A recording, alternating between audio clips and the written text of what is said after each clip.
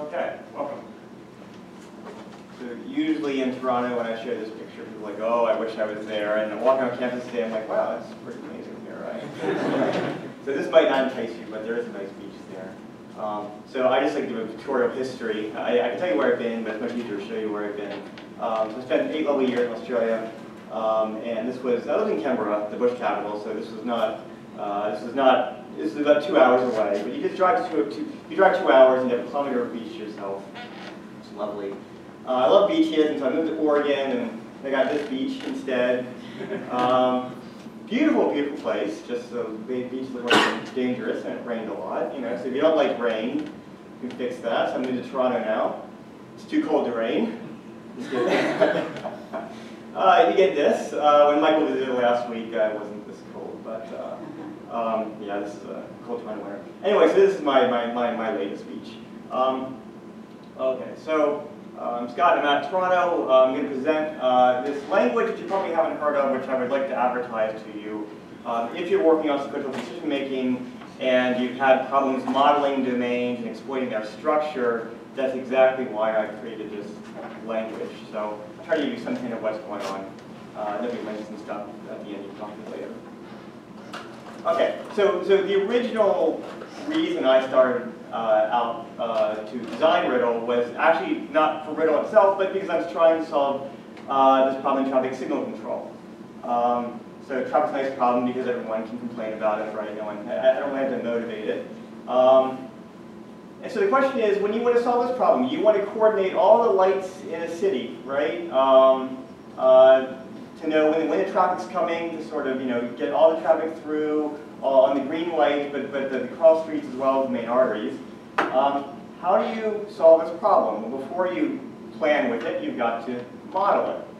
And so, you can model it as a micro simulation, which is given by the black dots. You might actually try to aggregate cars into sort of piecewise rectangles. We try to do here, shown in green. But however you model it, trust me, this is a very complex model. You don't want to write it down for one city, right, in a way that doesn't generalize to other cities. So ideally, you want some sort of raw input, right? So here's the topology of your network, here's the lanes, etc. Here's the speed limits, and you can compile this sort of problem. But originally, you're just trying to get work done. So I want to model this as a continuous dynamic Bayesian network, and I tried to write this problem down. And for months, I just kept on making errors in the, so I had Java code to generate these models, and I kept on making errors in the generation of them. And I thought, what I really, really want is some language that at a high level, I can just write a simulator, as I would in C or Java. And it'll compile down to the structure that I need to exploit with my planners. So for this problem, we ended up choosing mixed integer linear programming, and about 8 years after I started this work, my student Ian just got this out last year. A very nice built planner. It can coordinate green lights in all directions because it's a mixed integer linear approach. So much more flexible than existing controllers. And when this work did get out and you got it working, it got the best paperwork. So if you've been to NIPS, 7,000 people, that's huge. You go to TRB, 12,000 people. So transport still beats deep learning currently. Maybe not for long. But in any event, like before we could even get to this best paper award, 8 years later, first we had to model the problem. And if you've written down models for complex problems, you know this is a pain in, or recording, a pain in the bum. Okay, so this was my motivation. Of course, I didn't want to just model traffic in the end. I want to model a large range of complex problems. So that might give you a hint of what I'm doing here, right? So the whole purpose of Riddle is to model complex, concurrent, like traffic's moving concurrently, the lights are changing concurrently, stochastic, traffic moves, people brake and do all sorts of crazy things in traffic, right? You can't predict. It's hybrid. Typically, you'll model traffic as queue lengths or cars with velocities, etc. So there's continuous and discrete variables. It's sequential because you want to think far ahead, a minute, 10 minutes, or so on, to plan for these green lights, right? So the cars can just go through. So problems like traffic, but many others that we all deal with, are the problems that I wanted to model. And you can't tell, even a very competent engineer, right, is not going to write down this model as a dynamic Bayesian network, right? No one speaks that language. I don't speak that language, really. So you want a language for this that is sort of high-level imperative, procedural, that end users, anyone who understands their domain, be it ecological, be it traffic, etc., can write that down. Okay? So it's like writing a simulator in Java. This is intuitive, and then you can easily debug this, visualize it. This is what a lot of people do. So in the RL competitions, right, because they don't need models, I'll get to this in a second, right, they always do write things down as a simulator, and then visualizing it's very easy. So I do want to start with their motivation, start with these things that are easy to write down, easy to verify that, yeah, this looks like the behavior that I want.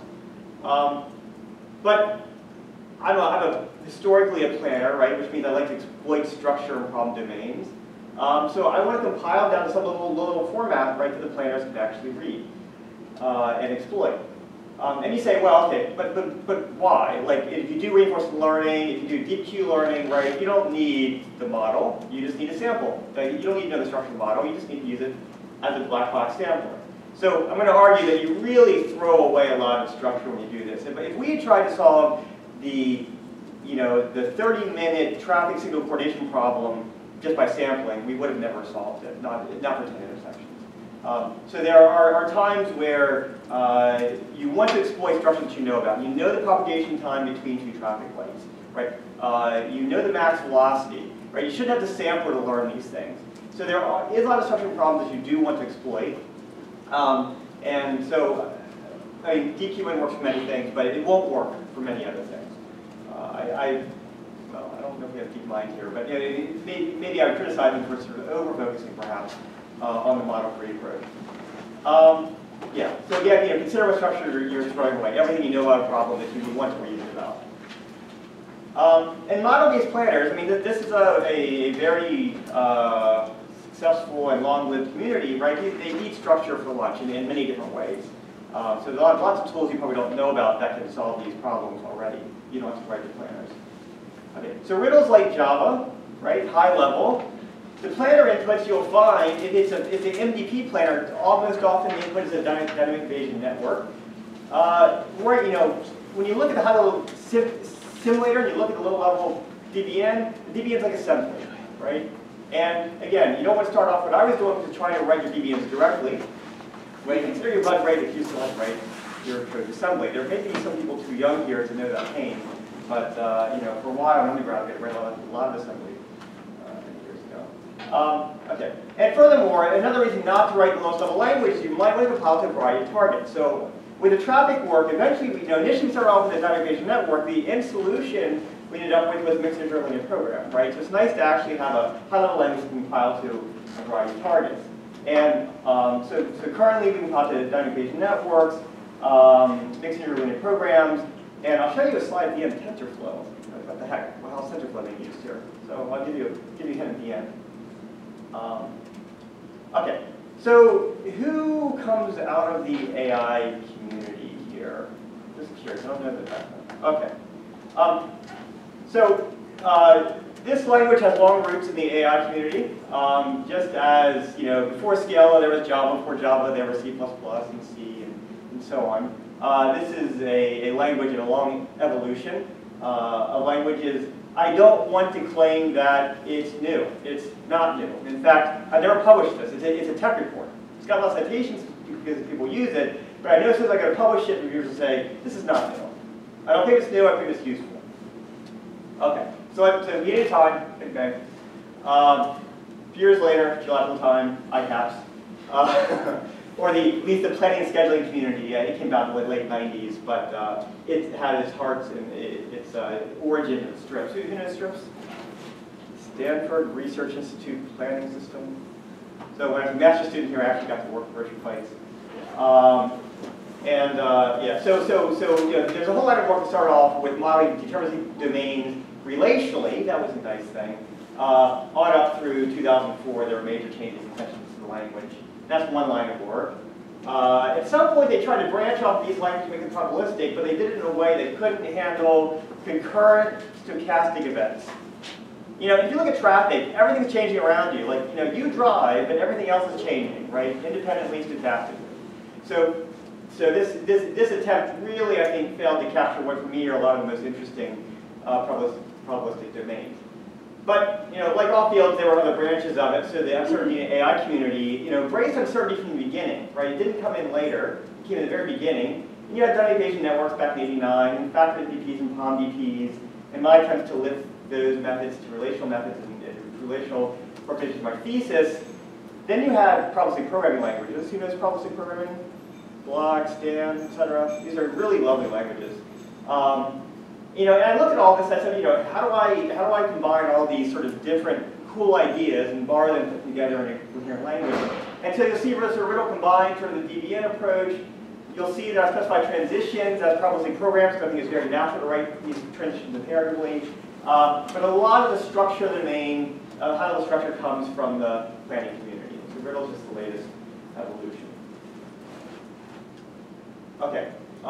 So what is riddle? If you come from an AI background, you know what graphical models are. It's just a relational classification of a dynamic Bayesian network and an influence diagram. So the DBN tells you you've got these state variables. They're stochastic. I know that probability of x1 prime depends on some just x1. Probability of x2 prime depends on x1 and x2, the previous time step. I get stochastic observations. These actions are squares because they're not random variables. They're under the agent's control.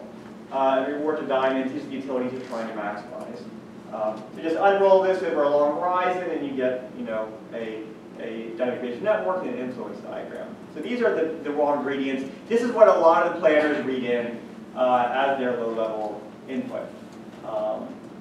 So for reference, Michael mentioned the Singapore group.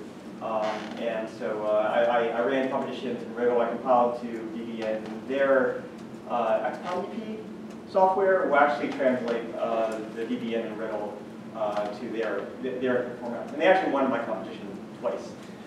So it is a state-of-the-art, the state-of-the-art player. Okay, it's not as important. The key thing here is the conditional distributions you'll see are public programs. And that's basically, it makes writing a DBN like writing a simulator. And that's very nice. Yeah, what's my time? I have till 15 till? Okay, so you say, do we really need another planning language, right? Years ago in the logic community, I think Drew McDermott would stand up and say, I'm going to charge anyone $1,000 for pointing a new acronym in a new logical language. We don't need another one. So I would happily pay $1,000 to introduce my riddle language, because I really do think that we need it. And I'll say, if there was a language that could have modeled traffic, I would have used it. I don't like to spend a year of my life writing parsers and compilers and all this stuff. But in this case, I had to. So there are different languages that can handle all these ingredients that I found in traffic. But pretty much Seligman, Kaplan is much more than a language. It's a whole software ecosystem. So there are modeling and validation tools, lots of static checks and dynamic checks that you can do to make sure your models are simulating and satisfying constraints that you think are very natural for those domains. A lot of visualization hooks. So the thing I tell my students is visualize everything you're doing, because don't just assume it works, right? Everyone who's engineered anything real knows that the first thing you do won't work. You need to visualize to understand what's going wrong. After this, compiles to all these sort of target formats that are input by the planners, and sort of I ran some competitions with the client-server API. The server would serve up the state, the client would send back the action, and you can do planning that way for competitions. You can also just, imagine the world as your server. Okay, so enough suspense. Let's show the damn language. Okay, yeah, I'll do it. And let me do this through an example-driven way. Some people have looked at my manual and they've said, you don't really give like a core spec language, just give examples. And I don't think we learn C by reading the C spec. I didn't. I really only cover the language, sort of the examples. I think it's very intuitive once you see some of the examples. So I'll go back to this wildfire domain. It's been worked on a lot in AI, but I think maybe one of the original references comes out of the ecological community. I love this term, gridular automata. I'm not sure that's a word, but you can coin it. And so the idea was, and I think Michael even worked on this, Tom Dieter at Oregon State's worked on it a lot. You want to model the spread of wildfire. You have limited resources that can put out fires. You can also cut out the underbrush, right, which limits the spread of fire. You have targets. So just for high-level planning purposes, they really do model these problems as grids, right? I complain about grids in a lot of cases, but in a lot of projects, that's exactly what they're doing. And certain grid cells will be targets. They're infrastructure, the things you want to save, right, from the fire. Okay, so you have maybe 2 fire brigades, right? What do you do with those fire brigades based on your model of how the fire is going to spread? So this red cell is burning. I used to have an animation, sorry, it's not animated today. But this fire will spread to nearby cells. You can imagine that for any cell, the more its neighbors that are on fire, the more likely fire is to spread to it. Wind and all these other things matter as well. So you're trying to decide where to cut out underbrush, where to cut out the fires to save the target domain. So, you know, even when you don't act, again, the world is changing stochastically around you, right? Every fire is spreading to its neighboring cells stochastically. So how do you model this problem? Okay. In Riddle, it is, I don't know, 7 lines, like, you know, it's not that many lines. So we have 2 things that we want to model. For any XY cell, we want to model, for any XY cell, we want to model whether it's burning, and we want to model whether it's out of fuel. Has it been burnt already, it's out of fuel, or did I cut out the fuel, right? That's quite critical when you're modeling. So for every grid cell X and Y, there's basically 2 going variables. So now, this burning is called burning prime. We want to know when a cell is burning in the next state as a condition of the previous state. Okay? And we're going to write this sort of as a simulator. So we're going to say XY, cell XY is burning in the next state. Well, if you put out the fire at cell XY on this in the previous state, then you know that burning is false, right? So it's returned false. However, if the cell is not out of fuel and it's not burning, then it has some stochastic probability of setting on fire. So what is that probability? We said that the more cells that surround it, up to 8 cells that are on fire, the more likely it is to be on fire. So we're going to sample. We're going to do a coin flip. We're going to sample for a Bernoulli. But what's state dependent is the parameter of that Bernoulli, the probability of that cell being on fire. And you'll see here, well, we sum over all x2 and y2 that are neighbors of x and y, and they're burning. And Booleans are always interpreted as 0, 1. So when you sum over this, you basically get the sum of neighboring cells that are burning, which is sum between 0 and 8. And then you just sort of pass it through this transform, which is sigmoid, right? If all are burning, you max out at 1. If none are burning, you max out at 0, and you get a nice S-shaped sigmoid between them. So the parameter of this Bernoulli state dependent, very easy to write, sort of LaTeX-like sum notation. And then you get parameter and sample, right? You see Bernoulli sample product. If you're used to stochastic programming language, or probably programming languages, this is not new. It's exactly how Blog and Scan and other languages are written. Okay. Finally, if I fall into this case, then basically the previous state, burning XY, persists in the next state. So the prime state is equal. Out of fuel is a little easier. Cells out of fuel XY. If it was already out of fuel, then it stays out of fuel. Or if it's burning, that will actually be out of fuel. The reward, basically a summation of a bunch of different things that you might hear about. How much does it cost to cut out the underbrush? To cut out the cell? How much does it cost to put on fire? How much does it cost for non-target cells burning? How much does it cost for target cells that are burning? So just sum over all the cells to do this. Very, very compact spec. Now the cool thing is, you take this is a different Riddle spec, but you take this Riddle spec, which is sort of written down very imperatively as a public program, and this is what you write and debug and visualize, but then automatically the software will compile this into your dynamic Bayesian network. Trust me, you don't want to write this down yourself. It's really a pain. You will have bugs when you write it. We don't write assembly, we write the C or the Java. So have the compiler do this for you, generates DBN, the planner reads DBN. Okay. And furthermore, the nice thing is it's relational language. So if I have 2 cells, 2 X cells, 2 Y cells, right? Then I can just instantiate. This spec here doesn't say how many cells there are; it just says X, Y. So at some point, the instance has to say, well, okay, I have a 2x2 grid. Okay, and that's what I'm saying here. You know, xpos is 2 objects, and ypos is 2 objects. And you specify the neighbor relationship for all the cells, and you get a DBN. What if you went 3x3? Well, you say, I've got 3 x positions, 3 y positions. Here's my neighbor relationship. It doesn't have to be a grid. It could be a hexagon. It could be whatever you want. So you have to specify what the neighbors are. And voila. Right? You want 10 by 10? I can't show it here, right? But again, you write this very simple 8-line model, and then suddenly you just say, okay, I want a 1,000 by 1,000 grid, and essentially it's the DBN for you. Planner reads DBN, all's good. Okay. I won't go through this problem too in depth, but I'll show you just a few other features of the language. So the Mars rover, and NASA had a lovely effect on the planning community in that they had all these Mars rover problems, and they really made the planning community think about hybrid planning. So mixed discrete continuous state, continuous time, etc. And so you've got a Mars rover, it's autonomous. It has to take pictures at certain points during the day, given different constraints. It should plan a path, right, that sort of tries to maybe take all pictures with the least amount of movement, right? So I can hit this corner, take picture 1, hit this corner, and snap those pictures 2 and 3, right?